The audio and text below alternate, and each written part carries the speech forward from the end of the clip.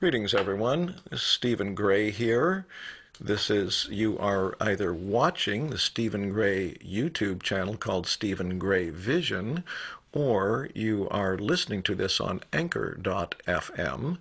And there is a purpose, as you might imagine, to these series of interviews I'm doing. I believe this is number 10 in the series that have been going on for about 6 months as we're getting into October 2020 now.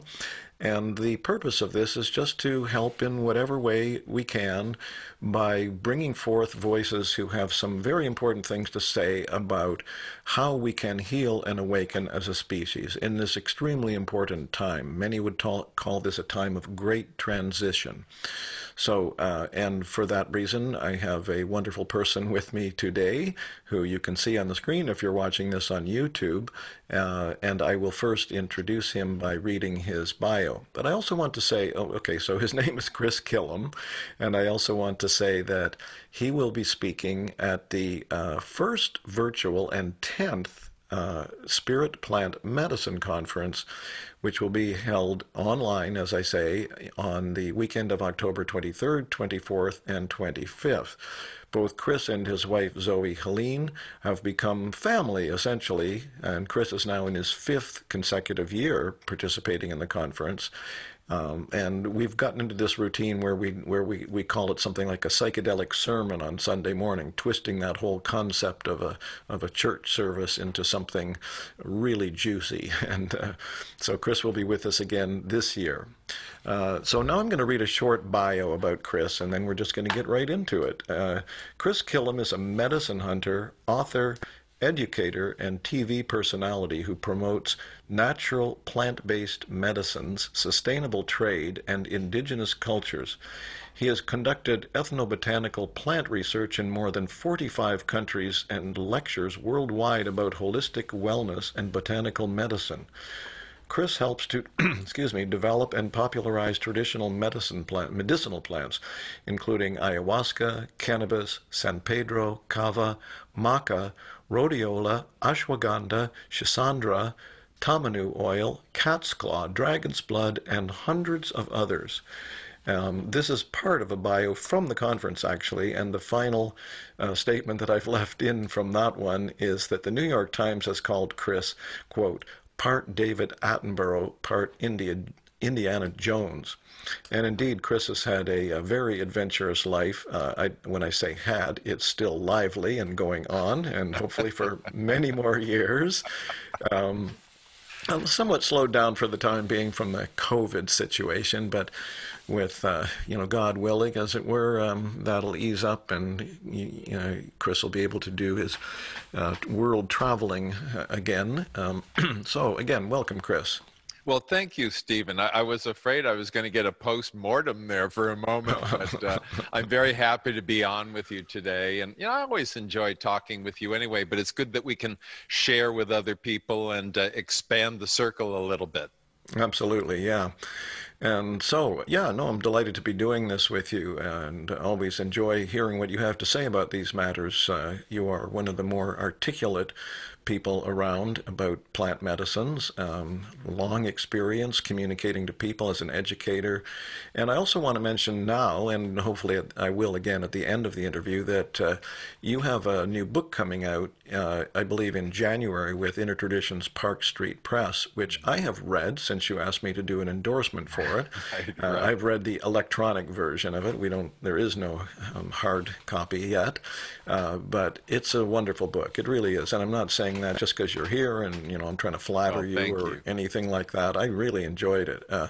As I said in the endorsement, you have a very, very clear way of communicating this kind of material, and your 50 years or more experience with yoga and being on the spiritual path, shines through beautifully in the book. It's a very useful book, I think, for people. It's something you can take to the bank, or to the mat, maybe. Thank you, Stephen. When I first started writing The Lotus and the Bud, it really just seemed to me that after so much time with a personal involvement with psychedelics and certainly with cannabis going back to the 60s, and with a long, deep daily practice of yoga, I had accumulated so much understanding of the fusion of the two that and this also seems like the right time with the greater popularization of cannabis, the Mm-hmm. greater freedoms that are happening in so many states and so many different countries, and the quite obvious popularity of this fusion, or what people like to refer to as lit yoga. So it's been a pleasure, and I'm looking forward to it coming out. I don't know if you do this when you have a new book come out, but I always, when I get the first copy in the mail, I sit down and I open it up and I read it. Just because I'm so excited to have the physical copy in my hands. Well, I don't know. So, Yeah, I'm not sure about that with my most recent book, Cannabis and Spirituality, because I think by that time I've read the damn thing so many times. I'm right. sort of like, you've made that album and now you want to move on. Hmm. But anyway, so yeah, that's great. And so yeah, let's start diving in here. And you've already alluded to the kinds of things I want to ask you about. Excuse me, Chris. And I would like to start with this question. Yoga has, well, statement first, but yoga, as we all know, as you can't miss, even if you're hiding in your kitchen, is damn near ubiquitous these days in the Western world, in the Americas and Europe and so on. There's almost more yoga teachers than there are students now. But I have my doubts about how deep the understanding of yoga is with many of these people and many of the students that go to these sessions, or these classes or whatever. But you do. You've dived in, I think it's fair to say, way deeper than most people have with this. Hmm. So, um, uh, yeah. So my question basically is, what is yoga to you? I mean, what is the true definition of what yoga is? Well, yoga, as far as I'm concerned, based on the experience that I've had practicing daily for 50 years, is a wisdom current that travels through humanity, and an aggregation of practices that originate out of India and Nepal and Tibet and China and Southeast Asia, meditative traditions and traditions of specific types of body movements and postures and breathing and meditations. And um, it's funny what you say about people not necessarily really representing, let's say, the fullness of yoga. We're all someplace on a continuum, that, and some people start out with an idea in mind that yogic accomplishment or yogic attainment is sort of a gymnastic thing.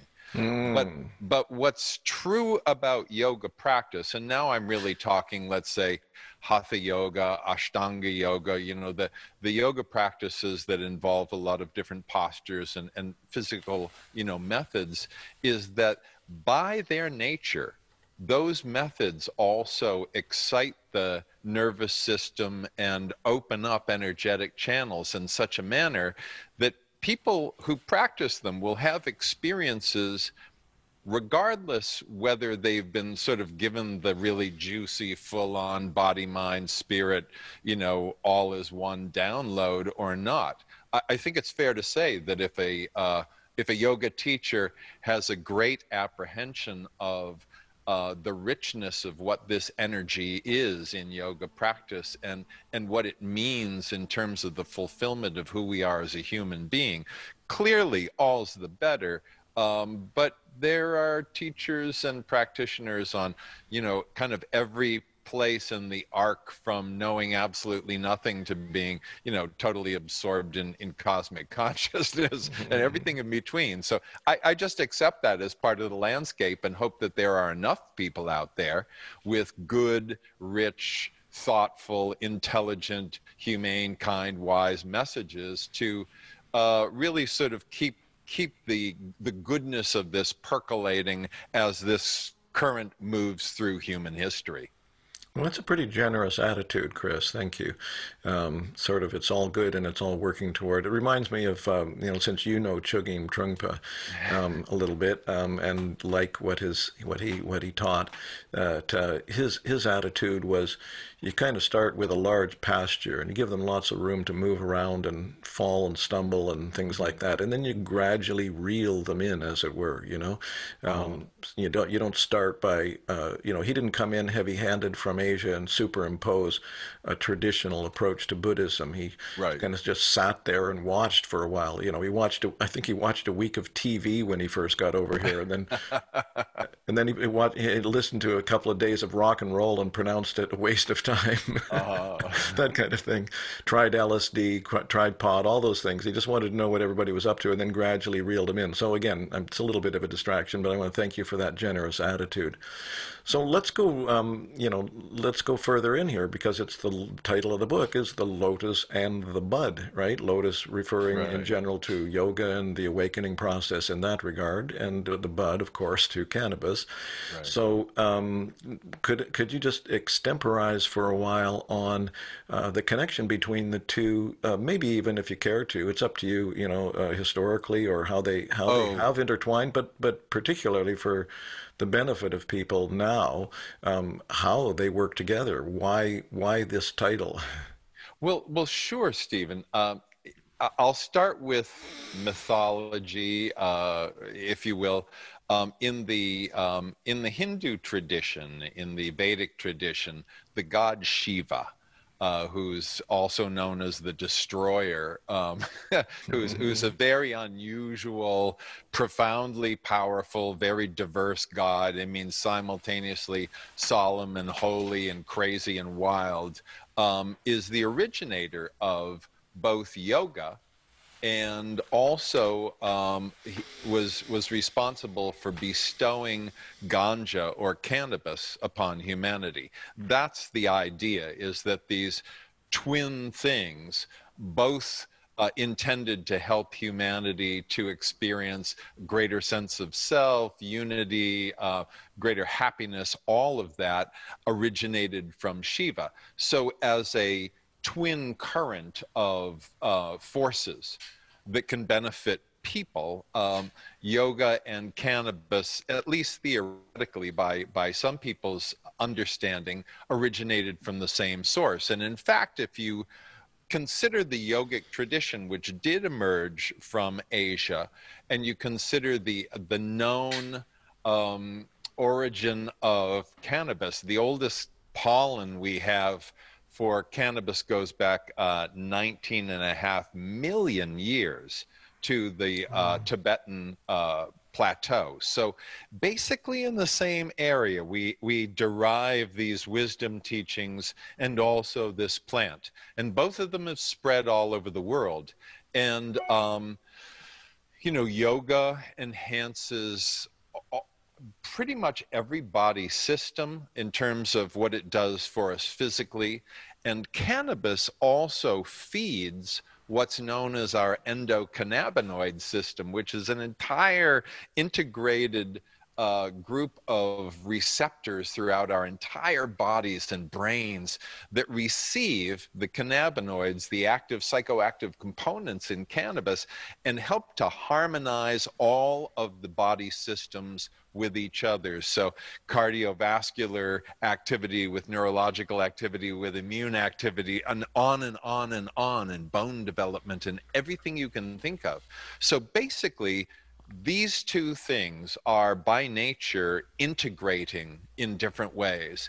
And it is the case, and I know you know this, that in antiquity up to the present, in Asia, and especially in parts of India, and particularly in the Himalayan region, you have a tradition of yoga and cannabis as a fusion, as something that is part and parcel of, you go to a Shiva temple in the Indian Himalaya, and there will invariably be at least one cannabis plant growing outside, maybe a cannabis plant painted on a wall, and in the course of being there, you're likely to be offered hashish to sit and contemplate Shiva. So Mm.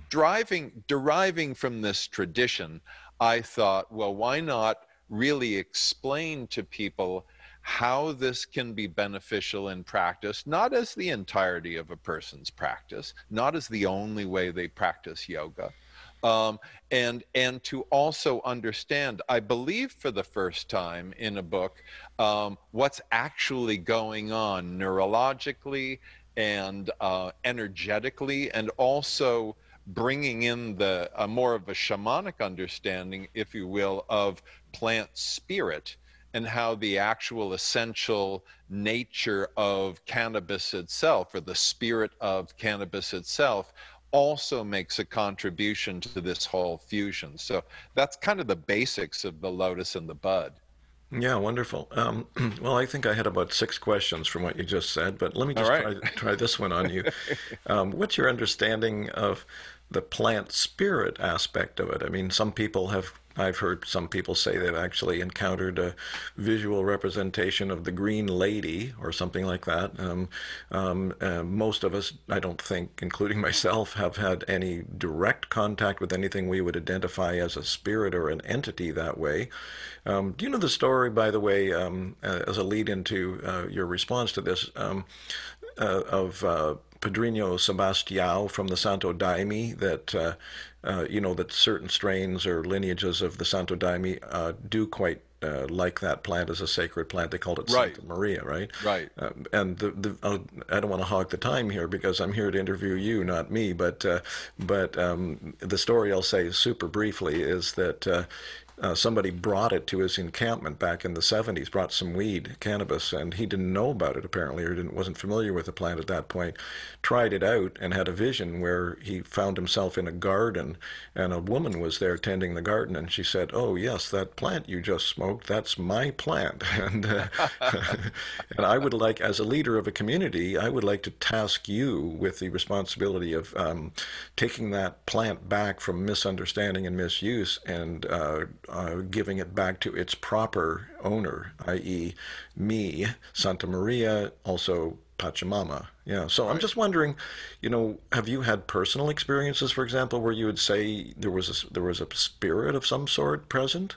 Well, first, let me give you a little quote. Lama Kazi Dawa Samdap, who he was responsible for one of the translations of Tibetan yoga, said circumstances arise from a concatenation of causes, meaning, like what's happening right now actually is a bubbling up from millions and maybe trillions of interactions in our lives that add up to this moment. And so that's all by way of saying that how some people may have, let's see, a vision of a green goddess, Hmm. and some others may have something else. I think a lot of that has to do with the zillions of ways that our minds and imaginations are individually put together. What I have, excuse me, I have personally called upon the spirit of cannabis, and I have asked at different times to be let in to that field, that into the interior of the spirit, if you will. And I've had some what I would describe as gigantic experiences, not with a form of any particular kind, not with any discernible goddess or visual spirit being, as much as a vastness that I understood to myself to be, not that far into it, if it sort of had location, and being completely gobsmacked by the immensity of this spirit. So I'd say that our ways of experiencing the spirit of cannabis or another plant are very different one from another. But yeah, for sure, I have had that. And Hmm. I'm quite convinced that this spirit is massive, and that that's demonstrated in the vast popularity, that cannabis enjoys all over the world, and the really powerful enthusiasm that people have for this plant. You know, we're not talking Sanka coffee here. We're talking something that, you know, in the worst of times, in the most illegal of places, you know, many or any or all of us have just persevered with this plant because of its lure and its allure. Deeply intertwined, I would say. Yeah. If we can, if you don't mind, I would like to get a little more into the kind of the gist, or you know, the details in a way of you know how these two practices, you could say, work together. Like you know, Sure. I could have several questions, or I could just you know leave it over to you. But you know, for example, you're going to do your hatha yoga practices or whatever, and then you have a puff or whatever. What are some of the mechanics of that Okay. dosage, or how does that work? And then what does it do for the layperson, from a layperson's perspective, somebody who's not really interested in knowing much about the endocannabinoid system or the neurological, you know, nuances, but just like if I'm going to include it in my yoga practice, what can I expect might happen that would be beneficial? All right. All right. I think um, two things from a mental and spiritual standpoint, if you will, but also very much from a physical sensation standpoint. When I'll get to that, the specifics of the how to, but when I put these two together, there is an amplification of my experience of energy, of experience of sensation throughout my body, and also a greater sense of expansion, and somewhat of a reduction of pain. I mean, I've got dings and dents and injuries from decades of, you know, falling off mountains and stuff, you know, out on the trails. So I like that pain reduction. What I typically will do is, you know, I still do admittedly smoke this stuff more than I do anything else. So I'll have a hit in a pipe, let's say in the morning, and then I'll do my yoga practice. And my practice goes on for, you know, these days about 2 hours. Oh, And during that time, I'm in different postures. I'm doing different moving exercises. I'm breathing. And as I am, there is unquestionably an enhanced sense of expansion. And here's the thing about this whole idea of expansion, of an expanded state. You know, and we certainly hear a lot about this at Spirit Plant Medicine, that all of us, due to physical and emotional and mental habits, have neurological pathways, neural pathways, grooves, if you will, in our brains that are well trod. We react in certain ways to certain things. And we also know that when we engage in the you know, thoughtful use, or even the not thoughtful use for that matter, of psychedelics and other things, that those neural pathways are temporarily suspended, and we have a spontaneous arising of hundreds of new pathways. We see that with mushrooms, especially in some of the neuroimaging that has been done. I maintain that that happens with cannabis, with yoga practice, that this sense of expansion also is a letting go, or a natural, greatly aided dissolution of habitual thought and response. And it just creates an opportunity for, you know, richer and other options in all respects. So from a pain reduction standpoint, if a person experiences pain in yoga practice, from the standpoint of dissolving well-worn mental grooves in practice and having more of a sense of oneness with all things, you know, actually feeling the energy in different places in the body when you pay attention to those places. These are all things that can happen with the thoughtful combination of cannabis and yoga. I don't think it's a wise idea for people to get just hopelessly wrecked and, and then do yoga, you know, like whatever, dab for a half hour or something. That's not it. It's not about being just so smacked, you know, you're just out there. Having, you know, just like the expression, which is true, is the difference between a medicine and a poison is the dose. The difference between something that is useful and beneficial and helps in yoga practice and something that just basically makes a mess of your yoga practice is also the dose. Mm-hmm. So, but you can drink, you know, I mean, I make an awesome cannabis chai. You could do that instead. You could have a little piece of a cookie or a brownie or something, you know, whatever you would prefer to kind of get your cannabis engine going for yoga practice. But really, the idea is greater amplification of energy and sensation and a greater sense of personal expansion. Well said. So, a question that comes up for me about that last, monologue that you just gave there is, let me start the question this way. You're familiar with Houston Smith, and Mm-hmm. he has made a couple of comments regarding psychedelics that I would like to toss out. One of them, I'm not sure if I have the exact words, but close enough to serve.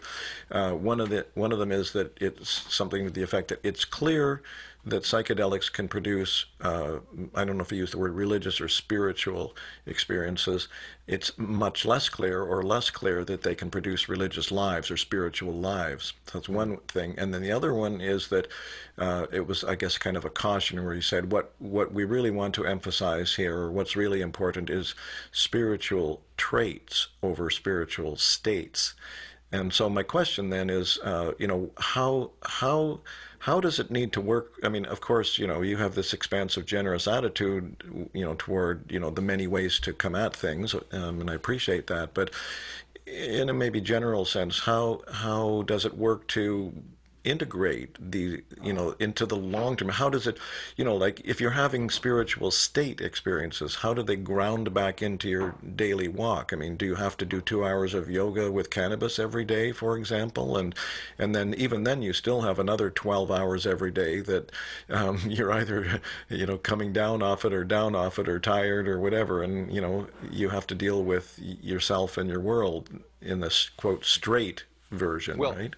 well, first of all, as you know from reading my book, doing 2 hours of yoga per day is a great reduction for me where I started.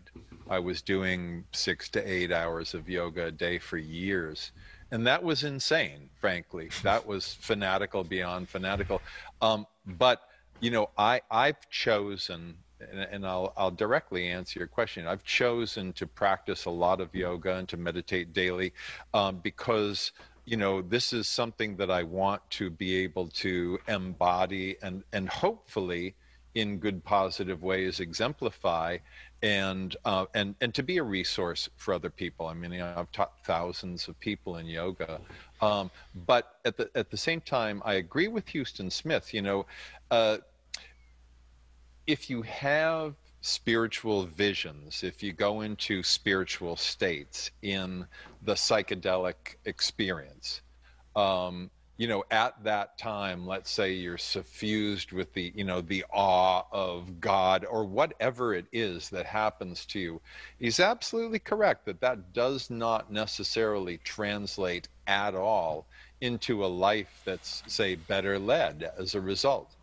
And I think if we've learned anything as, especially in the ayahuasca scene, which I've been around for a good long time now, um, it is insufficient to a great extent to just go down and sit in an ayahuasca ceremony. I'm not saying that people can't get through some traumas and have remarkable healing experiences, but the whole idea, if you have an experience that we really are thoroughly interdependent and that we really do need to be more caring and on and on and on and on, and what that experience is like when you're in this hyper amplified psychedelic state, then remembering that, writing it down, talking it through, and then living those understandings and principles, that's the part.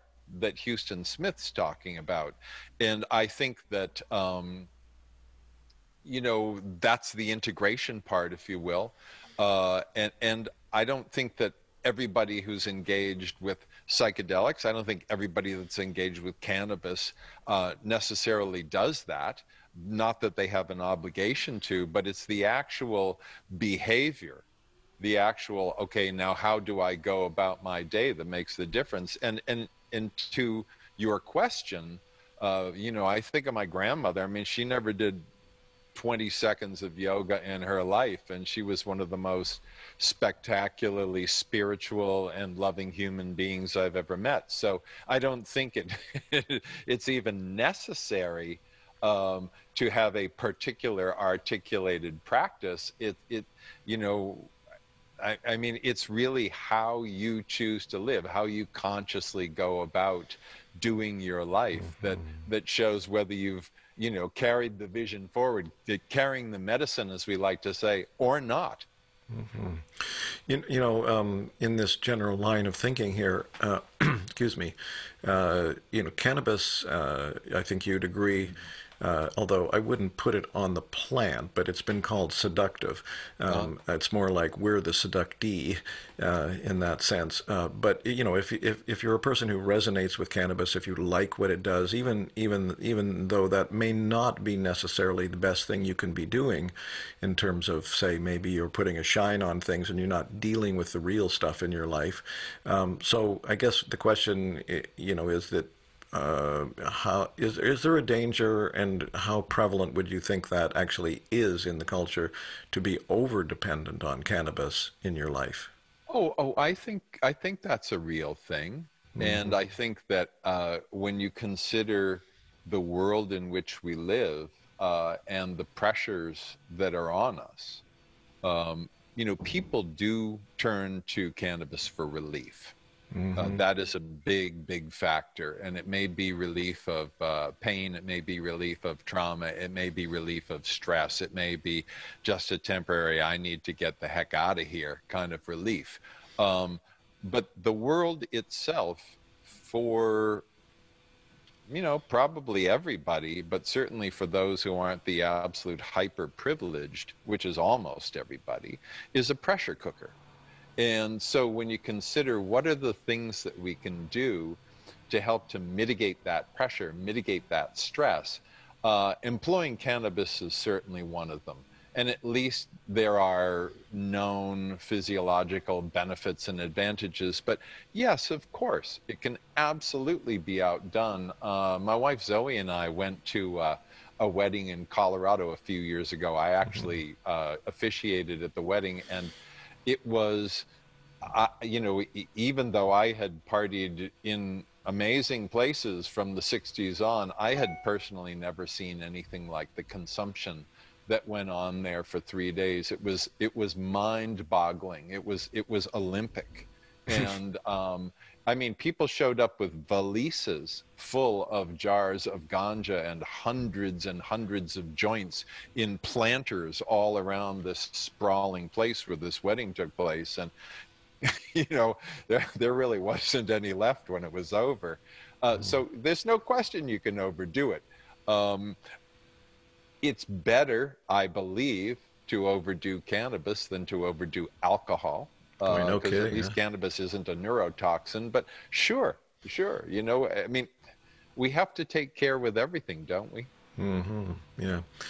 So, if you don't mind, I'd like to lead you into some of the more perhaps esoteric spiritual territory that you've addressed here and there in your book. There's a lot of wonderful quotes from people, for example, including yourself. But you've also, spent time around some pretty amazing people, and then quoted, people you've talked to. I mean, you've read about as well. And so one of them was that kind of struck me. I think I kind of know this one more or less, but I just thought I'd like to hear your comment on it. It's from the Kena Upanishad that you referenced in your book, and it said something like, the importance of having no knowledge, which I thought was a really interesting way to put it. So what does it mean to have no knowledge? Why is that good?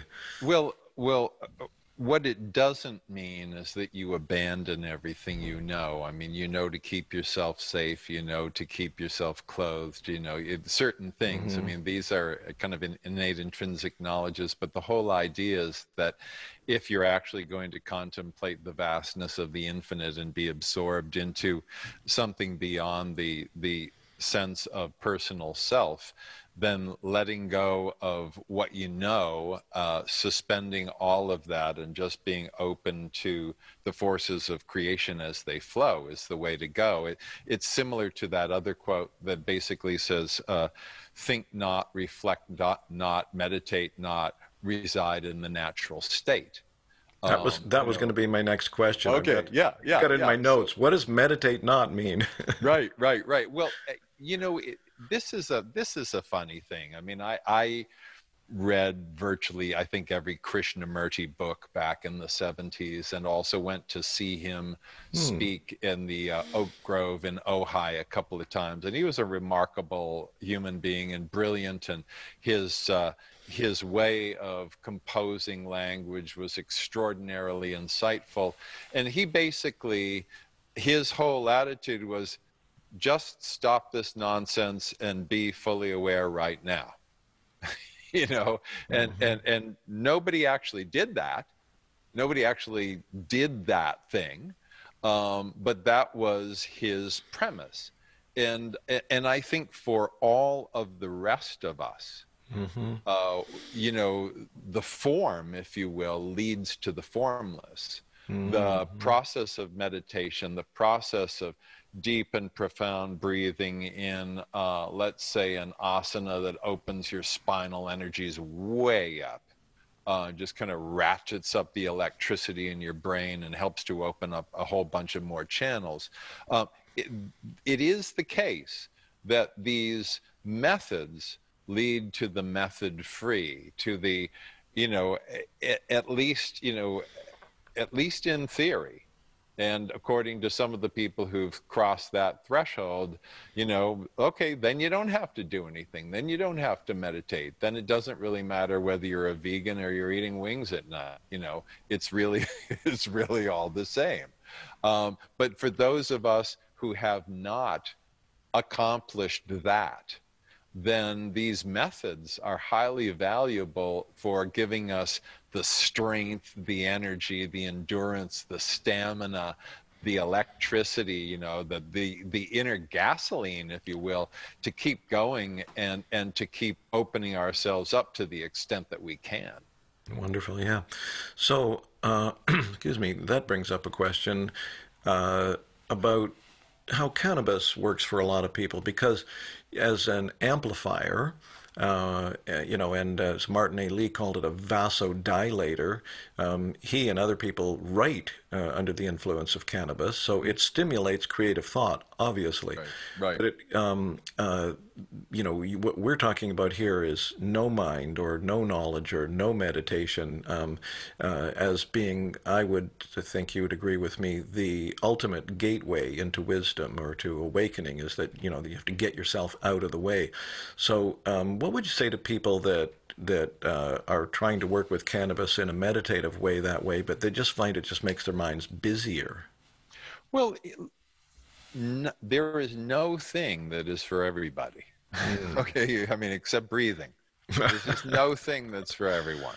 So I respect that. I understand that. I mean, I've known people I've been close to who, they won't go near cannabis because it gives them this frightening, all-enveloping sense of paranoia that they Mm. just cannot stop. And okay, so whatever is happening, whatever neurological cascade or whatever is going on in them, it's clearly not suitable for them. So I don't think that everybody is right for cannabis, just as, I don't think everybody is right for psychedelics. Hmm.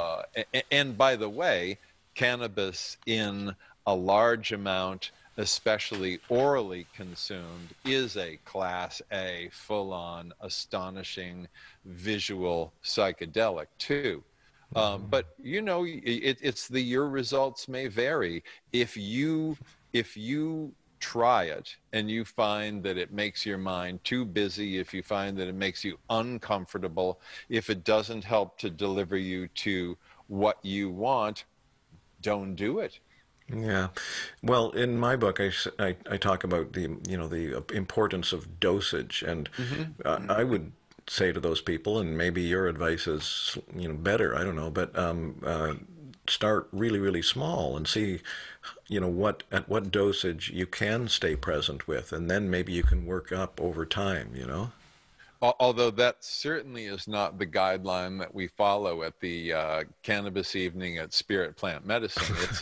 It's a furious festival out there of total overindulgence before going back to the ceremony. So yeah, I mean, I'm with you on that Yeah. in principle, but I'm also kind of poking a little at how we actually do it when we get together. Indeed, yeah, yeah. Yeah, yeah. So I pulled out a couple of quotes from you, actually, from the book that I was hoping you could comment on, because you spoke a bunch about kundalini, and Mhm. it seemed the kundalini energy seems to be an important component of this whole work in some ways.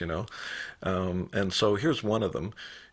This is a Chris Kilham quote from the book. Kundalini is nothing less than the primordial energy that enlivens us and is the seat of all genius. Can you explain? The Kundalini energy, well, you know how I was talking about yoga as a wisdom current that Mm, goes through all of humanity? yeah. That wisdom current within us is Kundalini. And Kundalini basically, from the base of the spine to the top of the head, lights up our nervous system and gets more energy going. And it is the aim is kind of a funny thing to say in a way with yoga, because the idea of yoga really at the end is to have no aim at all. But one of the fundamental purposes of yoga practice, especially meditation and breathing and asana and kriyas and different things, is to open up our energy channels and specifically get the kundalini energy going very strongly up the spine, and that in itself leads to phenomenal spiritual awakening. So I do talk in the Lotus in the Bud about working with Kundalini, and I have had personally, I don't give advice if I haven't done the thing I'm advising, because that just seems like insanely inauthentic. And Hmm. how could I possibly know one way or another? Um, but I have had some of, and certainly not all of, but some of the most profound Kundalini experiences of my life with the aid of cannabis. And so having the central energetic channel of the spine open way up, having this profoundly powerful force come up, uh, and going into a brilliant visionary state, that is something that is possible with cannabis and yoga. And I think that people should have at least as much yoga practice without cannabis as they do with it. Certainly, I know I had thousands of hours of practice before I ever put the two together. Mm. But I also think that um, you know these things are all helpful. Yeah. Traditions, Excuse me. traditions. I meant to take this phone out of the Oh yeah, room. no problem. Got to put You it know, on silent or something. Ah. Well, my wife might not get the call in question here. what we call traditions, our stuff is basically what some people figured out a while ago. Okay, and it may have been brilliantly intentional and all of that, and we're figuring out things now too.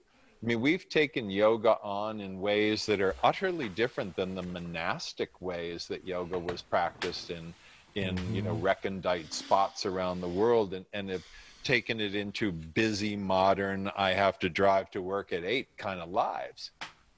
And so also engaging with psychedelics on occasion, also utilizing cannabis. These are our modern syncretic additions and shaping and reshaping of practice as people have always done throughout all of time. Mm-hmm. We're probably getting close to about an hour. I like to try to keep these things around about an hour. So I'd like to ask you an impossible question now, but you may have something to say about this. I'll give you an impossible answer. Perfect. Oh, and by the way, Chogyam Trungpa had a book called Journey Without Goal. So, I understand that principle in principle. Right. Um, and actually, isn't there, I think the way he presented it, I don't know if other people present it the same way, the 10 ox herding pictures and supposedly these wood carvings. And supposedly the last one is something like, thus ends the journey that never need have taken place in the first place, or something Wow. like that. Yeah, like you come back to just realizing, oh, it's just right now, nothing else going on, ordinary magic, right? Right, right, Yeah. right. Anyway, so the difficult to answer question that I have been asking people in this series, just to see what their take on it is, we're obviously in a challenging time right now. People in the spiritual communities and the psychedelic communities, some of them anyway, and also some of the people from the indigenous traditions, such as Rocio Alarcon that I interviewed recently, who's going to be speaking at the conference, and also Nan Shuni Giron, both of who came to me courtesy of your wife's Cosmic Sister program, by the way. They the, okay, there's so many different ways to talk about it, but one way of talking about it is that okay, let's use Chris Beisch. In his book LSD and the Mind of the Universe, he said that in the later part of this 20-year journey with these high-dose LSD sessions that he did, he was starting to get the message from, I think he calls them the vast intelligences of the universe, that there almost certainly will be a great awakening on this planet, but that it will have to be preceded by a great death. So much will have to fall away. So, of the various people I've talked to on this series so far, most of them agree with that. That's kind of the vision that they're picking up themselves. Some of them are less optimistic that we're going to get through this difficult transition, and they're just sort of seeing the dark clouds. In fact, Rocio Alarcon, even though I think her whole life is committed to supporting that vision of how humanity can get back on track and straighten up and fly right again, but she told me that she and some people were, I think it was an ayahuasca ceremony they were doing, and they all had the same vision of a very black cloud, and they interpreted that as that's what's coming. And then she said that she then remembered that one of the old curanderos, or perhaps curanderas, from about 40 years ago had that same vision, but had projected it into our time. So I'm just wondering, what your corns are telling you about what's going on right now, and just what's going on, and where we're going. Well, we clearly are already, we are already in an apocalypse. Hmm. I mean, it's not like in the future this could happen. You go to Shanghai and you go out for a walk along the waterfront of the river at night, and there are millions and millions of people, and it's like trying to shoulder your way through a Manchester soccer game. You get how desperate and crazy and messed up and out of control things really are all over the place, Um, with COVID-19, with the savage destruction of the natural environment globally, with the savage loss of wildlife of all different types, with the crushing, devastating disappearance of biodiversity, with wars and famine and as many as 1.3 billion people moving out of now almost uninhabitably hot areas of Central Africa, for example. I mean, this thing is fully upon us.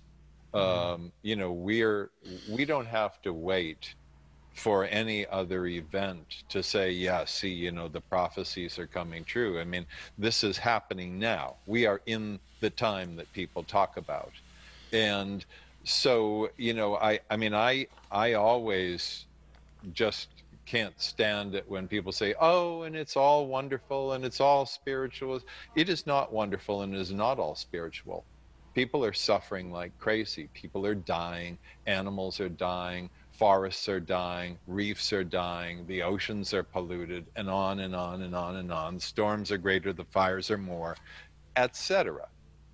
Um, we have no guarantee that we're going to be among the people who actually survive or do better. We don't know that. We don't know how long this goes.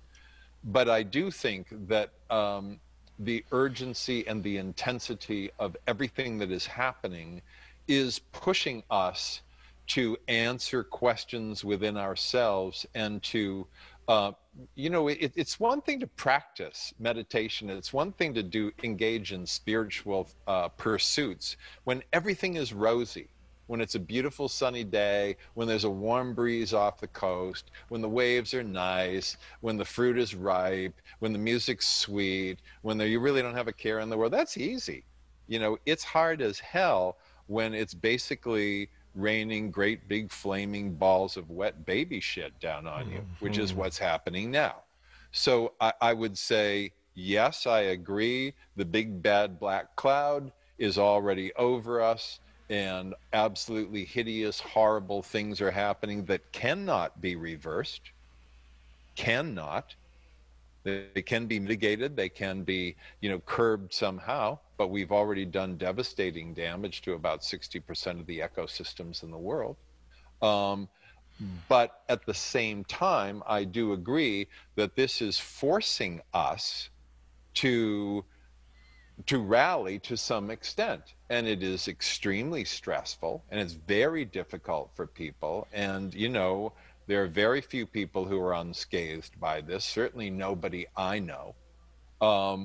But I do also agree that the pressure of this is causing many of us to dive more deeply into our practice, not only as a refuge, but also as a wellspring of energy and inspiration and vision, so that we can carry on the behaviors that we want to carry on, being fundamentally good, well-intentioned, thoughtful, helpful, serving people in an environment that is dismally messed up.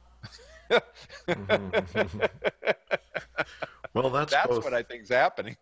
That's the light and the dark all in one little nutshell there, Chris. Yeah.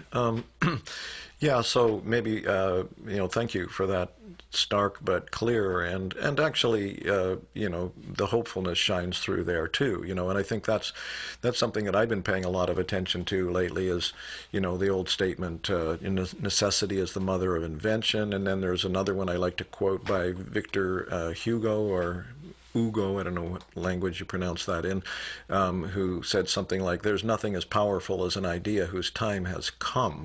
Right. And then you throw in Leonard Cohen's, there's a crack in everything, that's how the light gets in. I think I think that's the most hopeful vision or view to take these days, that is that well, I'll come back to my old teacher, Chogyam Trungpa, that the ground of everything is basic goodness.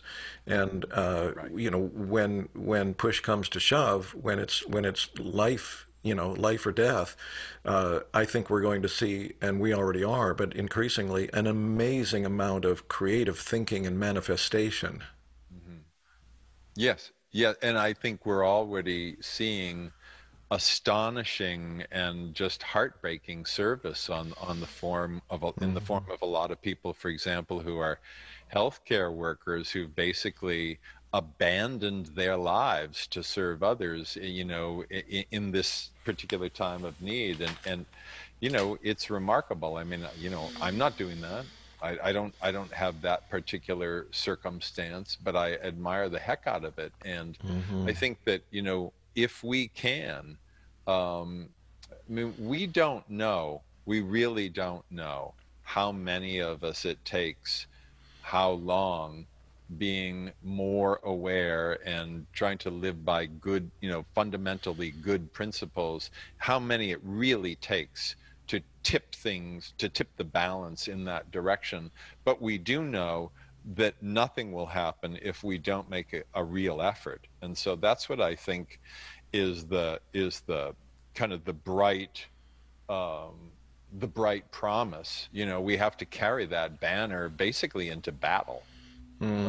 Yeah, and hence I think where the your book is potentially very useful for people because one simple way of bringing it down to a nutshell, as it were, is you would remember this quote better than I do from the book. I didn't write it down, but it's something like that: the spiritual warrior, when there's a giant wave coming, learns to ride the crest. Yeah, Right? a warrior does not bow to a gale; he rides upon its crest. Yeah, and I think Right. that's something that we should all be putting on our walls, and you know, on our bathroom mirrors, and Yeah, it's time to put on our all-terrain tires, folks. That's right. yeah, yeah. Okay, well, on that cheery note, I'd like to wrap this up, unless you have anything else you dearly want to say at this point. No, I really appreciate this time, Stephen. I mean, I've liked you since I ever first met you, and I think you're very thoughtful in how you consider different things. I like your questions. It's a pleasure to be on. And, this kind of communication, I believe, is one of the many things that we really need now, to spread the word as much as we can, to encourage each other as much as we can, to express hope when it's not completely, baseless and hopelessly unfounded, but just to be this. So thank you so much for having me on. It's really been quite wonderful. Well, that feeling is definitely mutual, Chris. And I would also like to mention again that you and your wife, along with about 30 other amazing people, are going to be speaking at our virtual Spirit Plant Medicine Conference. And if you are watching or listening to this, you can get an 11% discount on the ticket there's two or three levels of tickets, but 11% on whichever level you choose by using the discount code Kilham 2020, and that's spelled Kilham 20, and then the numbers 2020. And also, again, I want to remind people again about your book coming out in January, correct? Yep, The Lotus and the Bud. It'll be published by Park Street Press, and Yeah. you can pre-order if you're just that excited about it.